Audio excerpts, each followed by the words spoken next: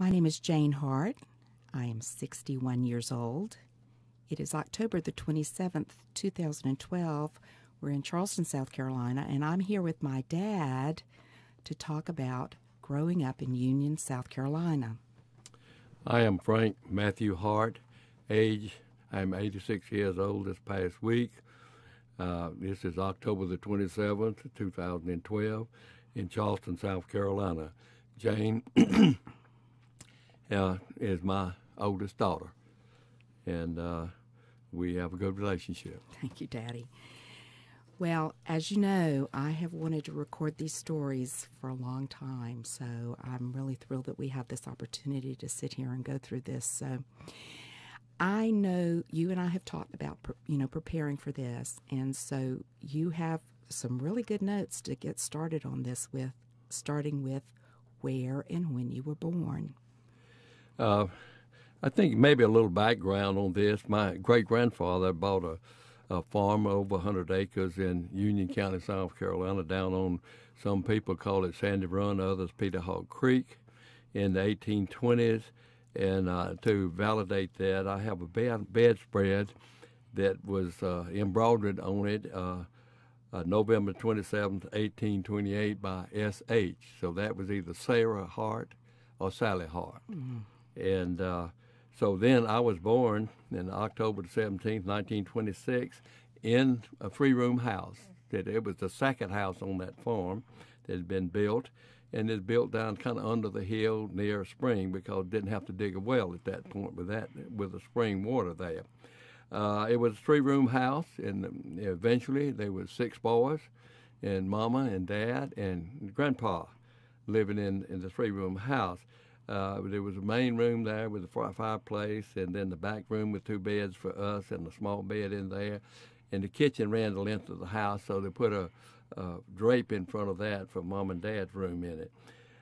We eventually outgrew that house, and we moved from that farm there that Daddy inherited on Grandpa's death up to my grandma's farm on my mother's side, because it had 5 rooms to it, and they were large rooms, and so that took care of the family in a much better situation.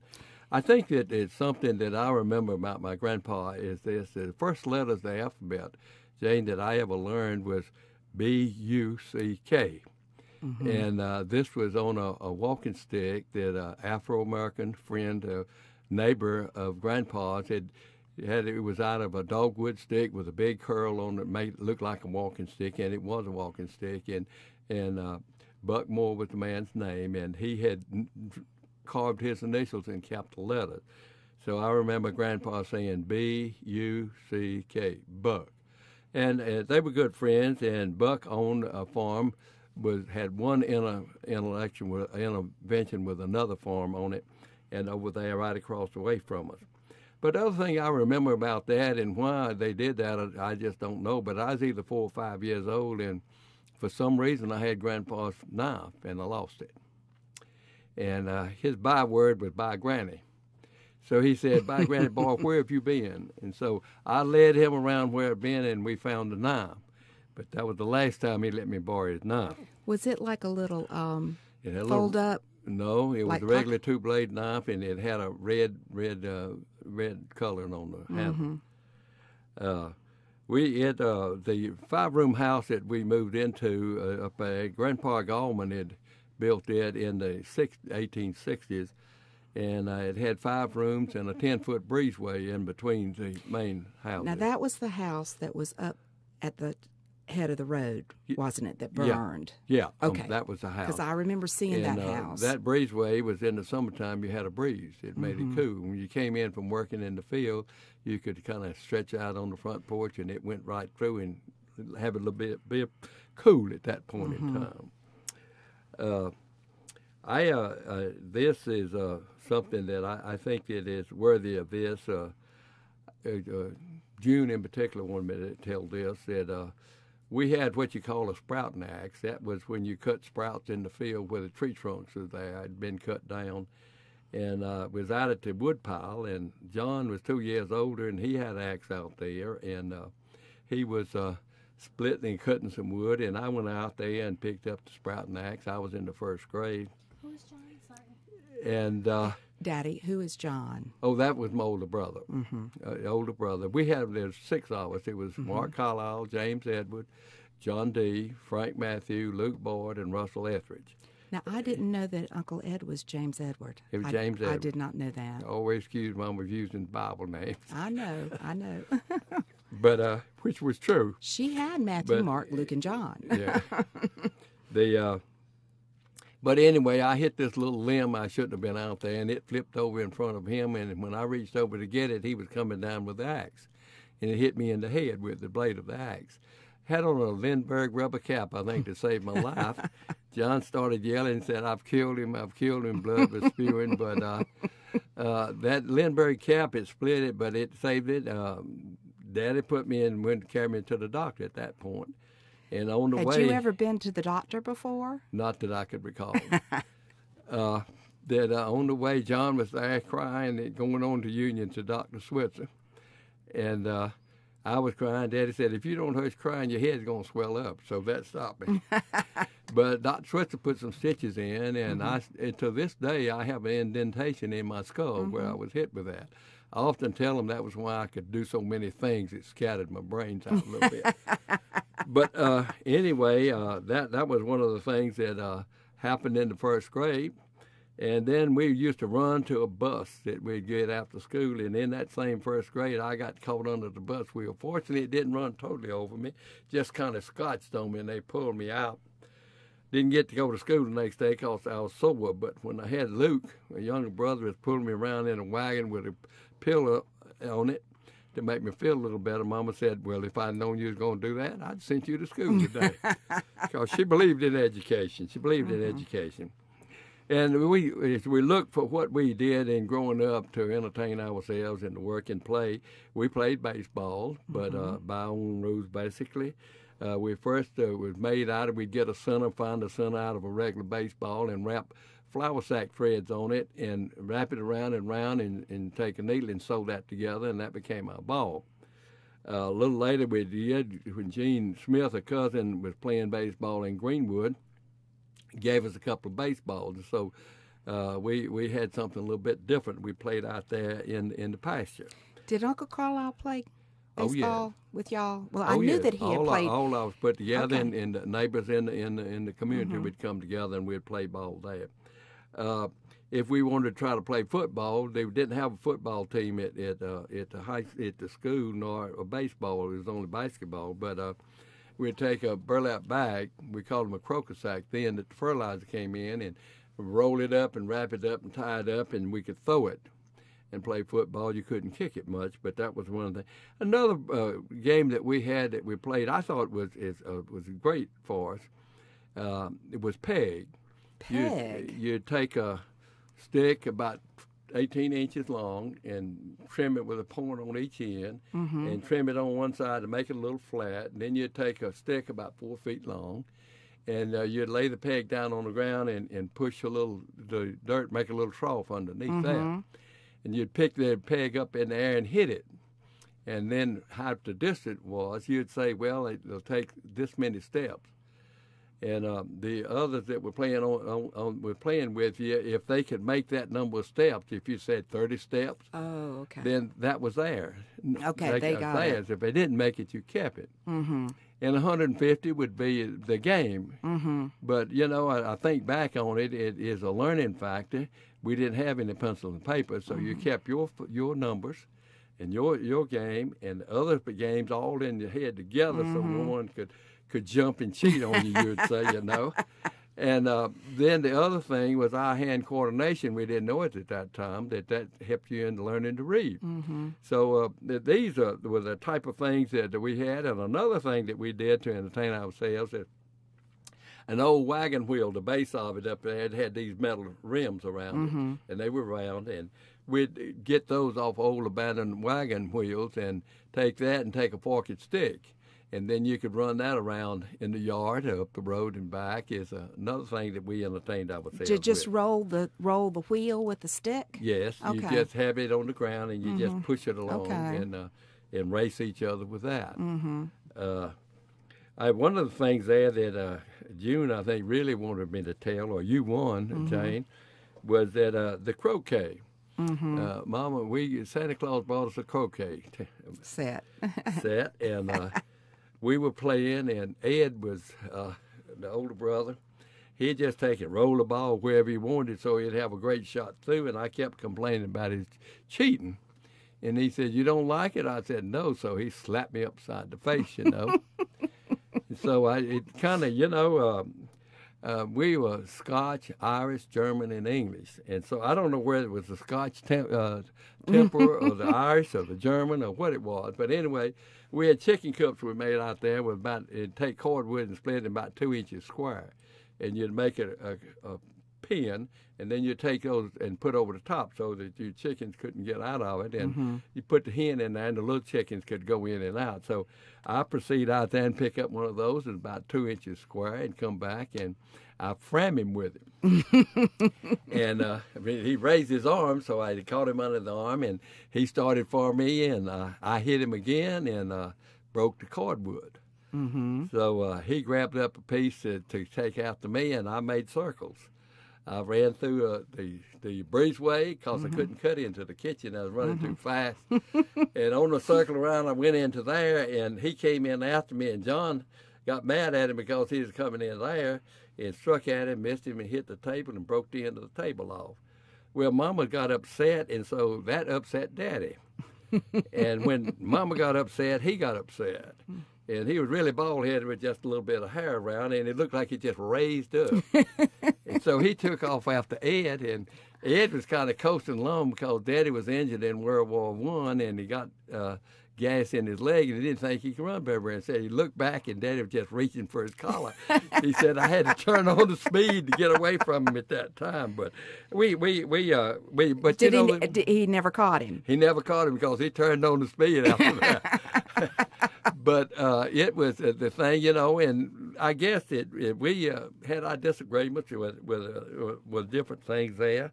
Is one thing I think y'all wanted me to talk about was the burnt rug. The burnt rug. Mama and Daddy had gone out to Foster Chapel Methodist Church for the adults had a chicken stew that night. And Leighton Garner came to stay with us at the time. And we'd make locust beer. We'd take the locusts and break them up in that sweet part in the locust tree. limbs, the locust, the branches from the locust. No branches. If you ever see a locust tree, it's got these long locusts on it, and on the part on the other, it's got a sweet substance in it. And we used to eat that sweet substance, but we'd break that up and put it in a barrel, and then we'd slip some cornmeal in there, hoping it would do something a little different.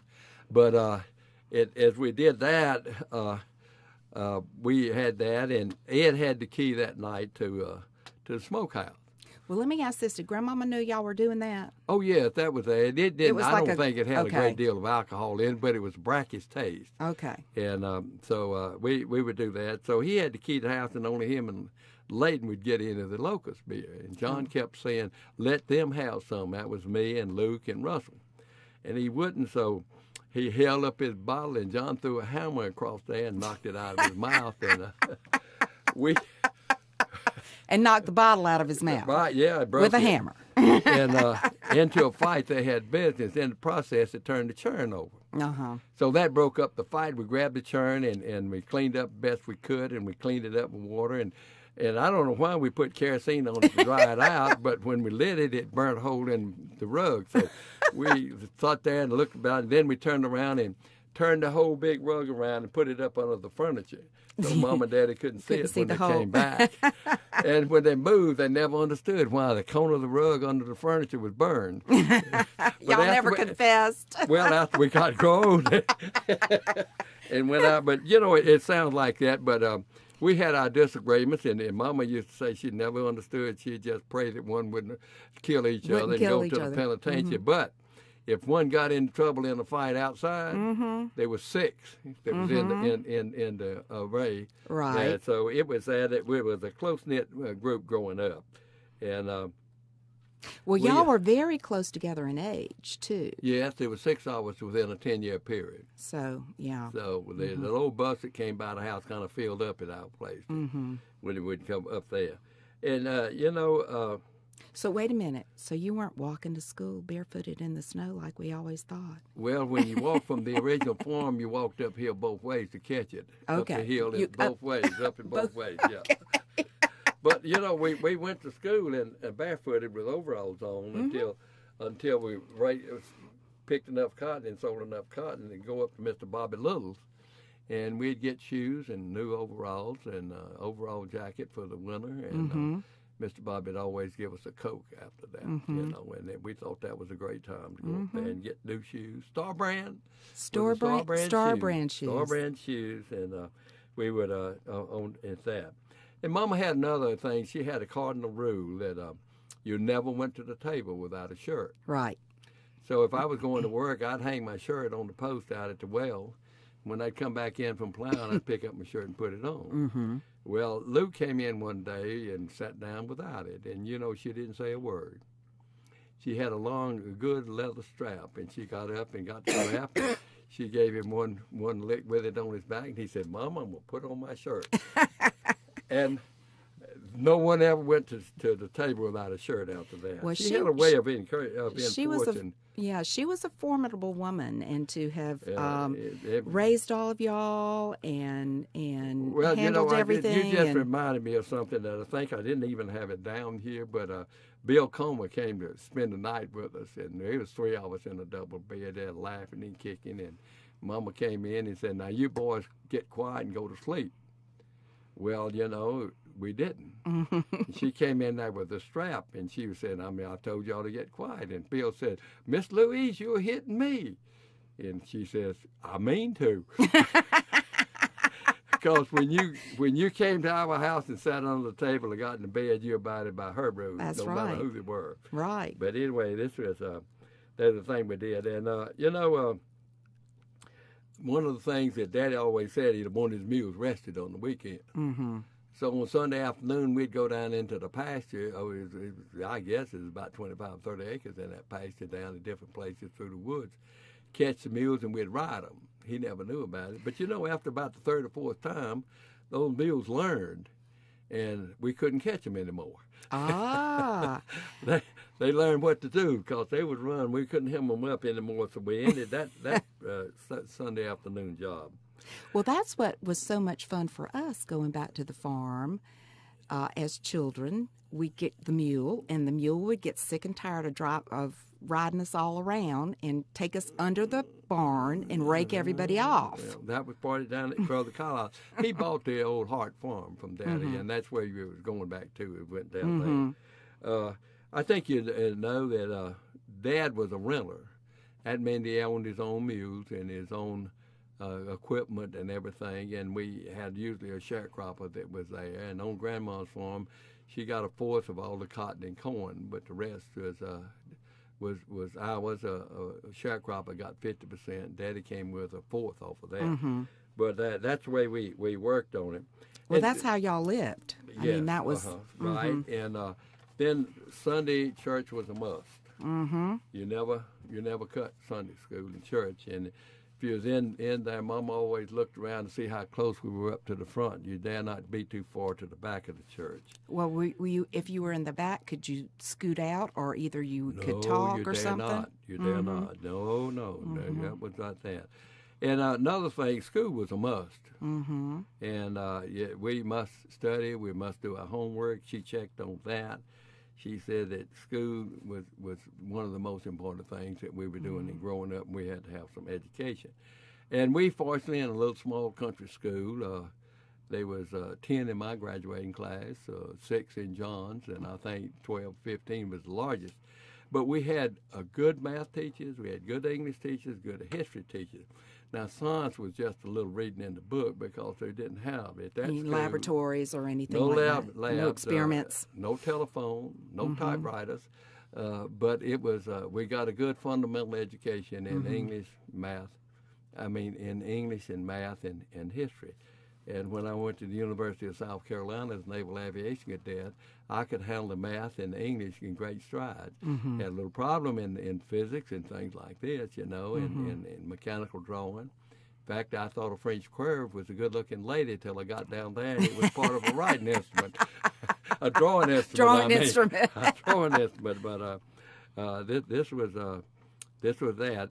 And I one of the things that I learned growing up out there is I had FFA agriculture, and Mr. James was our teacher, and he was also the superintendent. And he was checking on practices, farm practices, and one of the guys there is making a lot more cotton per acre than we were making.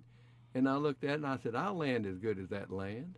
And I wonder what the difference is. And then I figured it out. They were putting a lot more fertilizer down. Mm-hmm. So it was my turn. It was coming into the war years and things like that. So it was my turn. I was in the ninth grade at the time, and to run the distributor to put the fertilizer down. So I just opened it up and put all the fertilizer he had bought for the year on the cotton.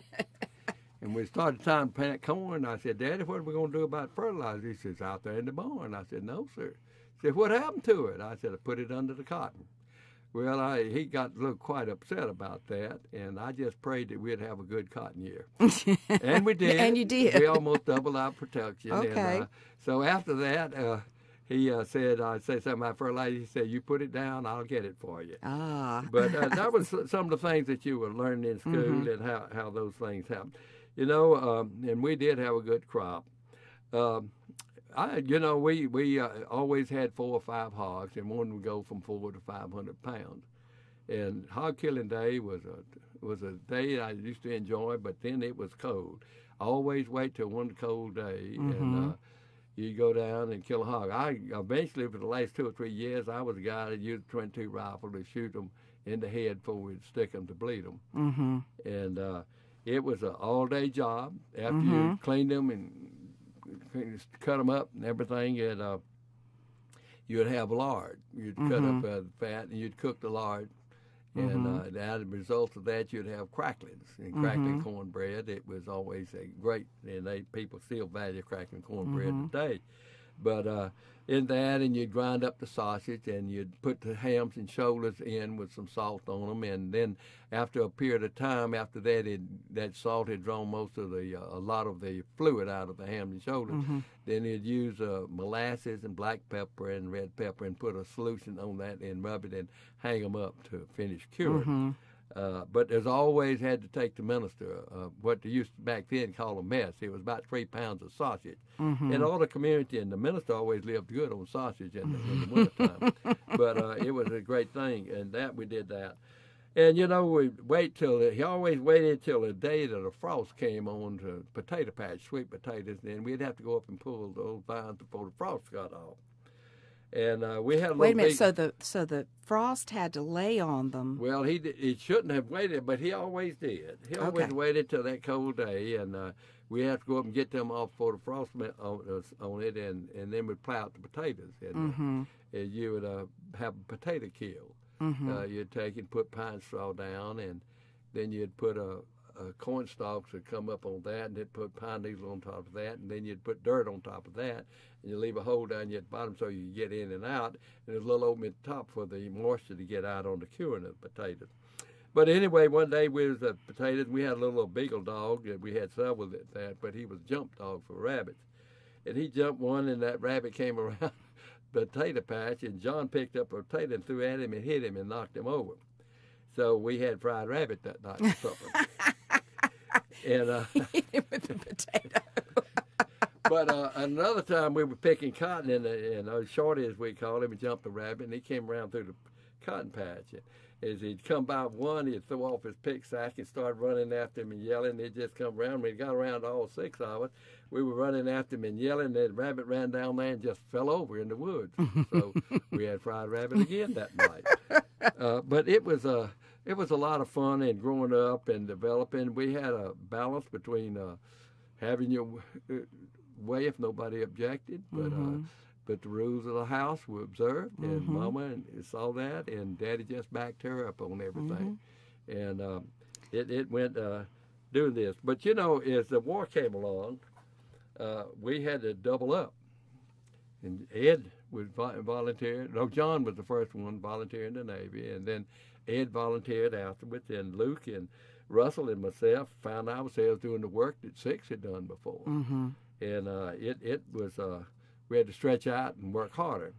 I remember, one night we had to get cotton, had a bale of cotton ready, so we packed it on, finished it up at 10 o'clock at night into the wagon. And so I was up before daylight and with a lantern and hooked up the mules and sitting under the gin up at Kelly that day, up there for the first one to get gin. Got back and came back in the seeds. I left them in the wagon, and I got ready and made the third period back at school that day. It was a thing that it was, as I say again, it was important to Mom and Daddy that we get in school, and she believed that was that, and so they worked around for us to that, and I think it carried its way because. Don't want to brag, but I was valedictorian of the class. Yeah, well, y'all all were very, very successful. That's what I was careers. going to say. Out of the six, three of us graduated with BS degrees. John was electrical engineer, and I was ag education, and later in administration. It became school superintendent for 18 years, and I was member and chairman of South Carolina State Board of Education, and I was chairman of the Advisory Council for Vocational Technical Education for a number of years for the state of South Carolina, and vice president of the National Association. So we had a background there that they gave us that. And Luke, we thought, was a little slow. He wouldn't study very much. And after he got married, he went into started working in the bank, and would you believe it? He graduated from Louisiana State University, Graduate School of Banking.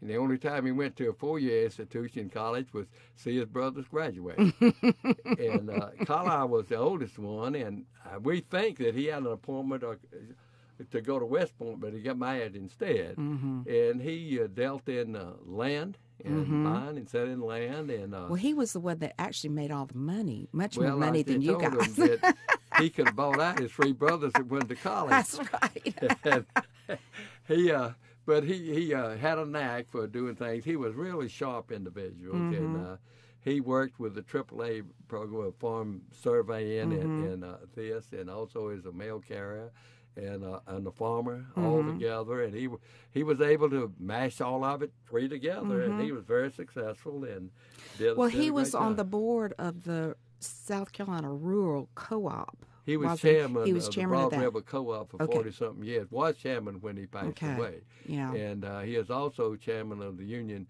of that Jonesville District School Board, and then I think chairman of the county school board for a number. He was on that school board and combined about 30-something years. But he was very successful, and he could handle things quite well, and it was there in farm. And then Uncle Russell was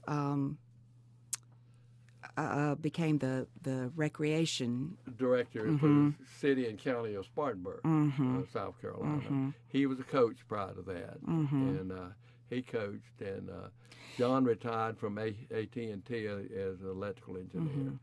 And then Ed was killed in the war. We lost him at Iwo Jima. He was the last aircraft carrier we had sunk at Iwo Jima, and he was a radioman. And one of the Kamikaze planes that came in, 26, the captain wrote, Mama came at 6, got through, they shot the others down, but the captain survived.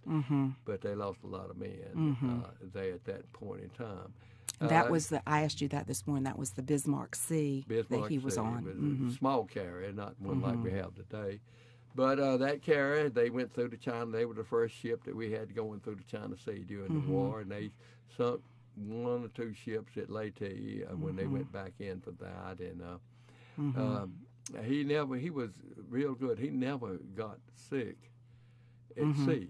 John said if a ship, he was 42 months out in the Pacific, and he said if they came back in, he stayed over 24 hours, he got sick going back out. But if it didn't go if it was 21 hours, he said I was all right. But 24 hours, it under. And I want to stop a minute because I want to talk about y'all's nicknames because everybody had a nickname. Is that on your list? Well, it's not on the list I have down, but Carlisle, he was always smiling. Smiley.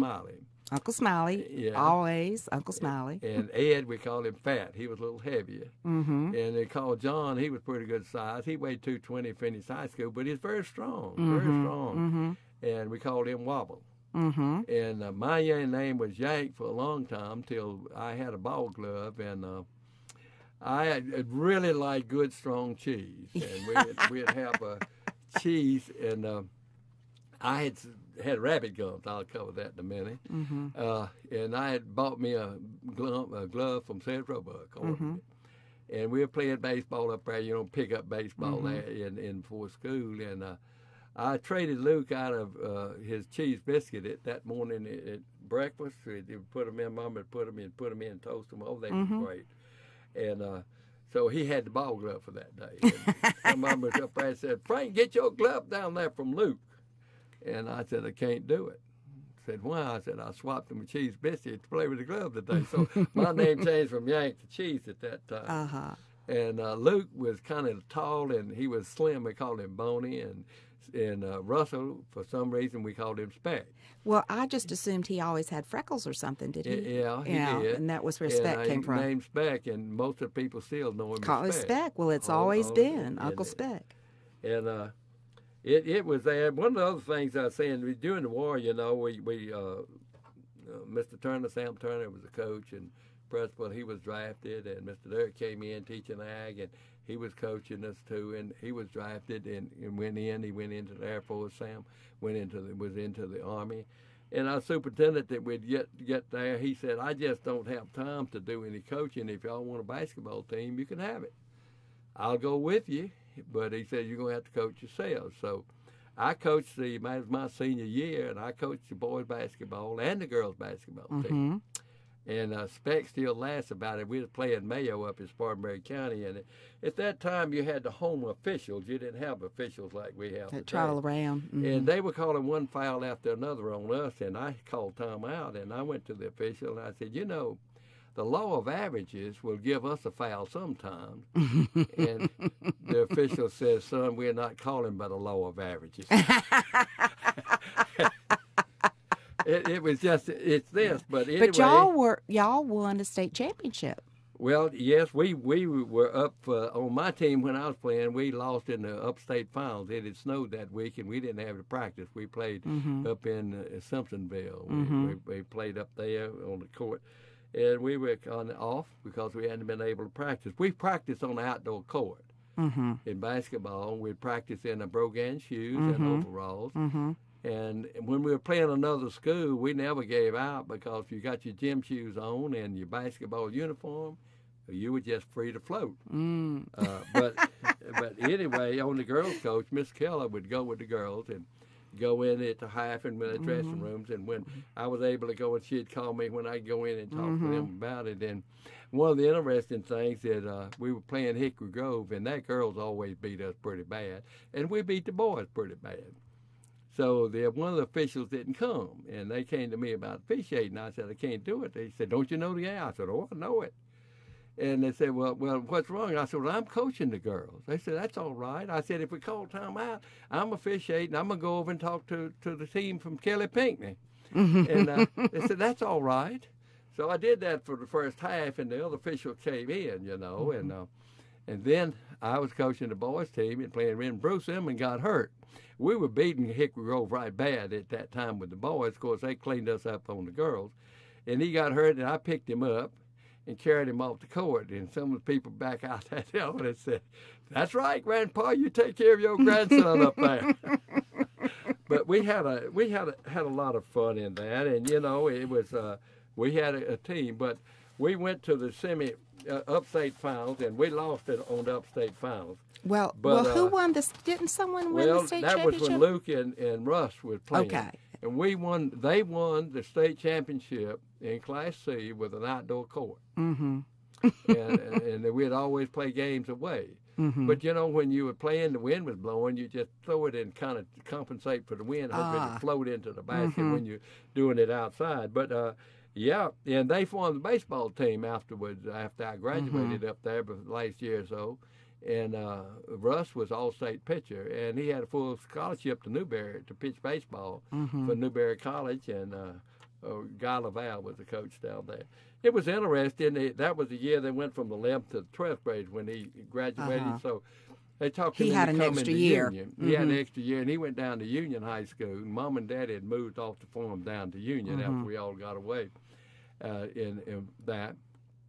And So he played football with Union High School, and then he started playing basketball with him. And Buddy Val called him and said, he sent word to him to come on down at the spring semester, and it started. And he played.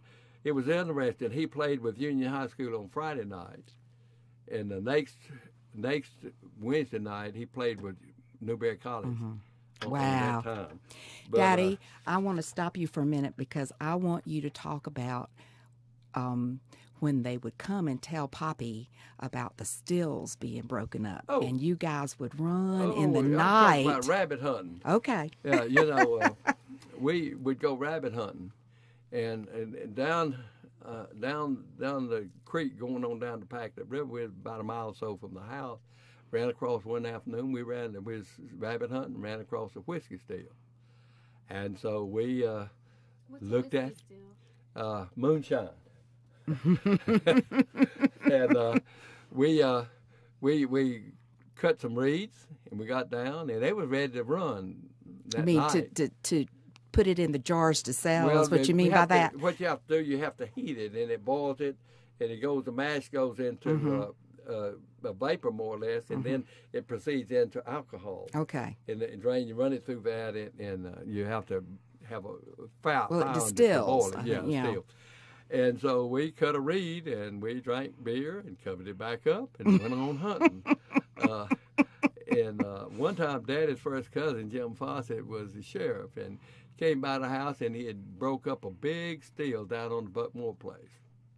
And so we went down there. It was 6 foot diameter, and he had it on the side of his automobile on a running board back then. And we went down and collected a bunch of the beer because it was still there.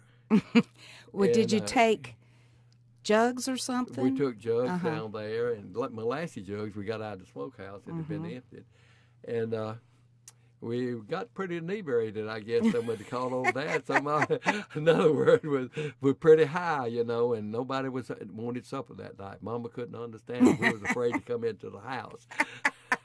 But it was growing up down in the country in the farm. It was a great experience there. The thing about it is, I said, Mom and Daddy said education was important.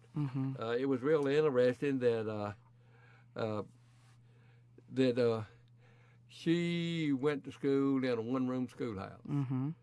And she said that somebody went to Union, was in the 9th or 10th grade.